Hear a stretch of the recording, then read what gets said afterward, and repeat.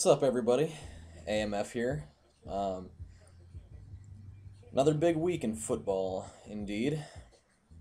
Playing against USC, of which, historically, the Ducks have had quite the struggle in there. And if I remember correctly, I believe that the last time they won in the Coliseum was in like 2000.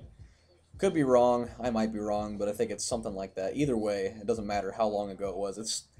The Ducks haven't been too great there lately. But the Ducks are playing on all cylinders right now, and that means a lot. Granted, USC is a very good team, but they are a very good offensive team with a very porous defense. I.e., if we do remember here, let's go back to the Hawaii game.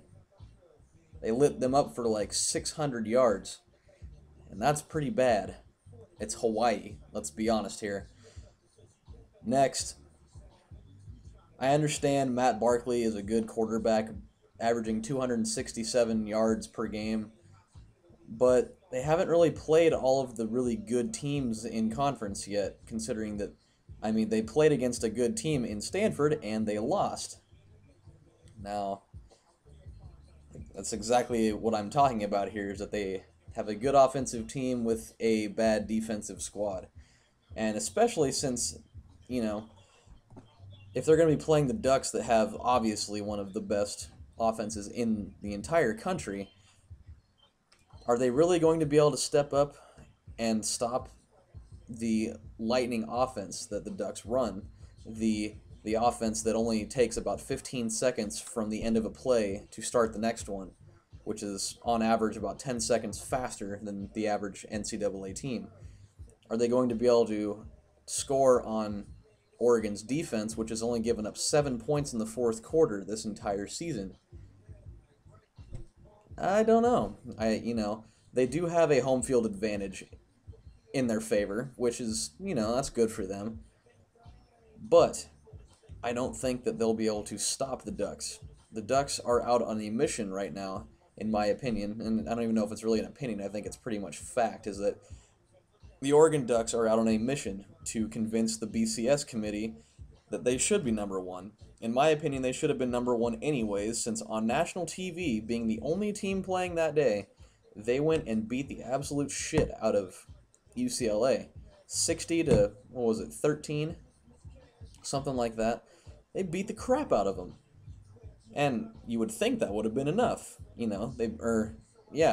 them by 40-something or other points, you would think that would give them the nod. But no, considering that the BCS committees are so all over, Cam Newton's jock, and the fact that Auburn managed to beat an LSU team that almost lost to Tennessee, which the Ducks beat by 45 points, or no, 35 points, not mind you.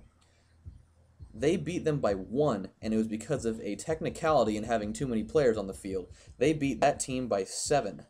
Auburn beat that LSU team that barely beat Tennessee. They beat them by 7, and they decided that that was the greatest thing that ever happened in the history of the world. And they gave them the nod for it, and they said, you'll be number one now, after Oklahoma loses. Could it just be some sort of injustice that they really like the SEC and other Eastern-ish teams that much that they really won't give it to the Ducks? I don't know.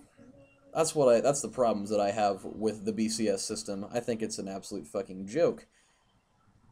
So, I mean, in my opinion, I feel like the only way that we'd actually get to number one, obviously, granted, Auburn's going to have to lose to Ole Miss, which if Ole Miss beats them, how awesome would it be to have for Duck fans, this is kind of directed for you guys, how awesome would it be to see the headline in the newspaper, Jeremiah Masoli leads the Ducks to first ever number one BCS ranking?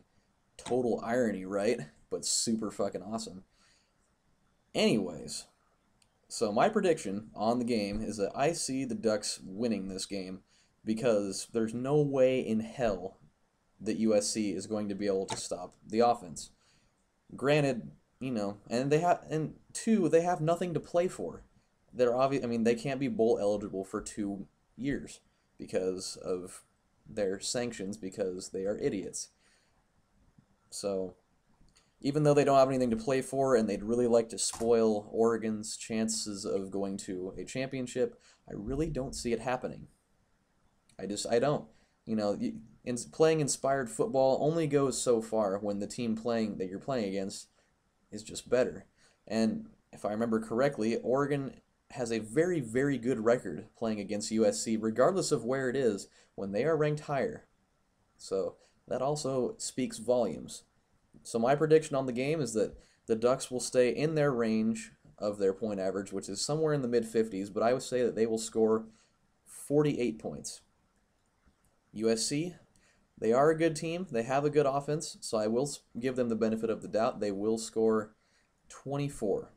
That's going to be my guess. They will score a couple of touchdowns, but they will not be able to keep up with the Oregon offense.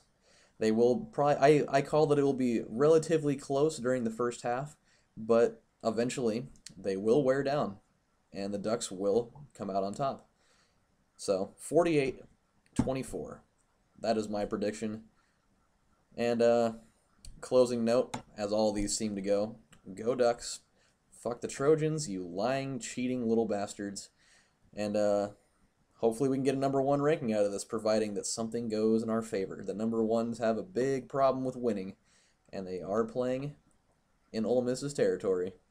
So, as a Duck fan, a loyal Duck fan, regardless of the stupid shit that he did, I say, go Jeremiah Masoli. Please, for the love of God, show Cam Newton what an Oregon offense is all about. You know the offense. Give it to him. Hardcore. Yes. So, AMF saying goodbye for now. Go Ducks. Fuck the Trojans. Everybody's going to be watching. So, see you guys later.